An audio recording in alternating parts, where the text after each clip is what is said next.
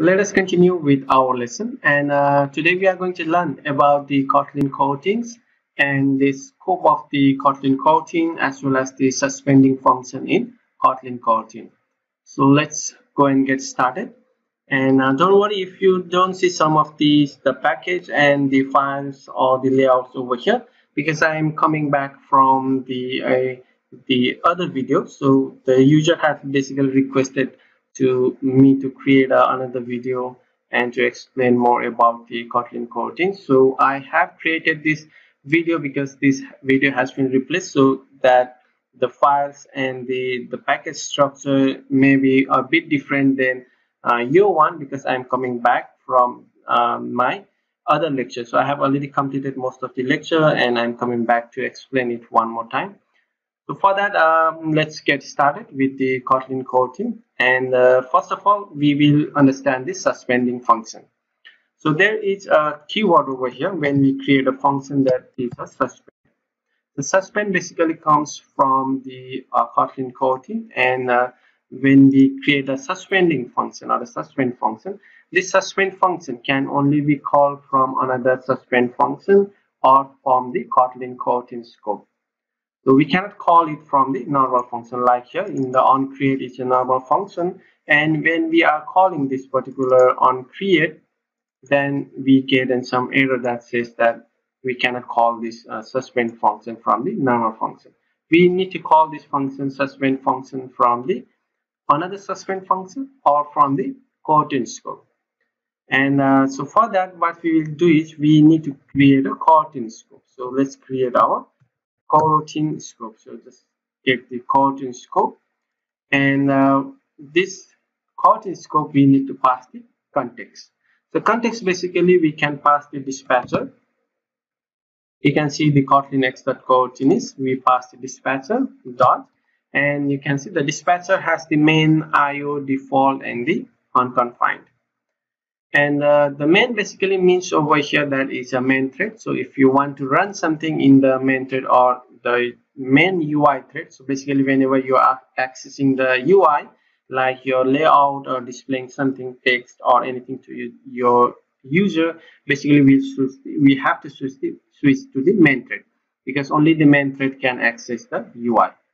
And if you want to do something in the background, then we have to switch to the IO thread or the default thread.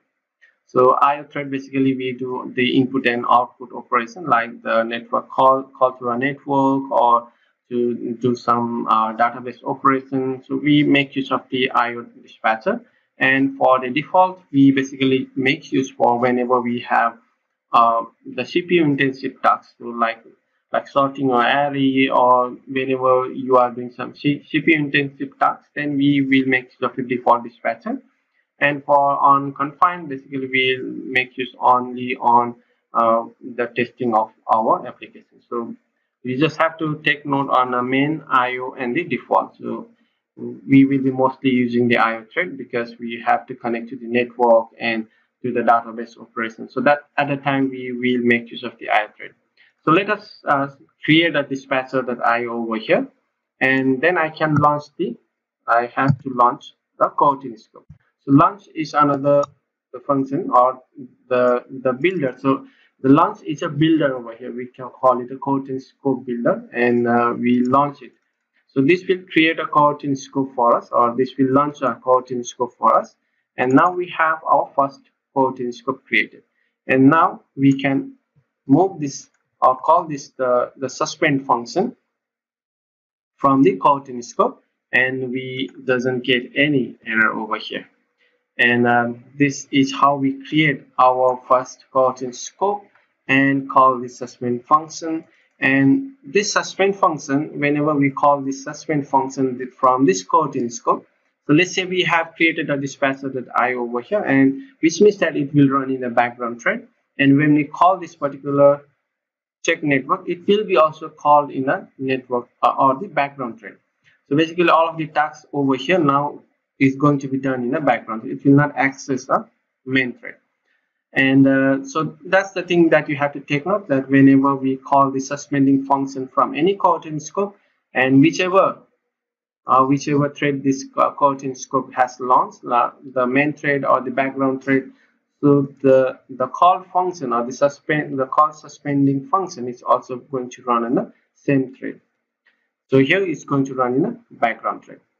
And also it's always recommended that we make use of the main thread over here, but I'm just going to show you how to use the background thread over here. And over here we come to the suspend function now, and in this suspend function we are going to delay it by 2 seconds. So we have a delay function over here, delay, delay, and this function is going to take a parameter on the time milliseconds. So I can say 2000 millisecond, which basically means that we are going to halt our thread for 2 seconds over here. So I can just say over here as a 2 second over here. So 2000 means 2000 millisecond, basically means 2 seconds. So delay means it will delay your code execution, or it will halt your current thread. So this is going to halt your thread, means you are not going to go to the next execution of your code until and unless this 2 seconds is passed. So delay means that you are going to halt your thread. So it will halt your thread for the 2 seconds, and then only it will going to call all of this function or the code that we have written below this delay. So this will delay the 2 seconds, and if you go and run your current application, we should see the splash screen for the 2 seconds. So if you go to this splash activity, we will see this for the 2 seconds. And let's wait for the application to come up. And I think we have I haven't connected to the internet, so let me connect to the internet first. And what I will do is I'll run the application one more time, and let's see that we will see this for the 2 seconds, because we have mentioned it over here that to delay for the 2 seconds, then only move to the next line of code execution. Then I hope you guys got it. And now, basically it's now you can see over here we have a alert dialog, and this alert dialog is going to run in the main thread. We cannot call this alert dialog from the background thread, since we have created this one in the background thread, and now this is going to run in the background thread too. So if you try to push it to the UI thread or the main thread, then your application is obviously going to crash. So if you go and run your application, let me try to off the internet first. Trying to off the internet, because we are checking for the internet, and if there is no internet connection, we are going to show this. So let's run this, and we will get the crash of the application after 2 seconds. And if you go to the logcat, and you can see there is a, if you go over here, it cannot show, because we are in the background thread. We are in the background thread over here that has not called from the loop order thread. So we are basically in the background thread, and we cannot call to the main thread. That's why we need to put this one in the main thread. So how do we switch to the main thread? Main thread is quite easy, and if you have done it in a traditional way, like switching to the thread and doing messaging and looping, so previously we had to do all kind of this stuff, and we need to write a lot of boiler codes. But with the Kotlin coroutine, what we can do is we can do it in a simple way. So we can just say with context over here, and you can see that we can create another coroutine scope, right? It says that it can pass the another coroutine scope. So with context, and if I click Control and click over here, it will take you to this particular function, and this is a superclass, builder.common.kt, and call this specified suspending block with a given coroutine context, suspend until it completes, and return the result. So which means that calls this suspending block within a given coroutine context. So we need to pass the Kotlin coroutine context over here too. So that should be of the dispatcher dot we will do a pass the main, because we want to run in a main thread over here, and it takes the context over here. and it's a suspending function. And suspending function basically means it suspends until it complete. So basically suspend over here.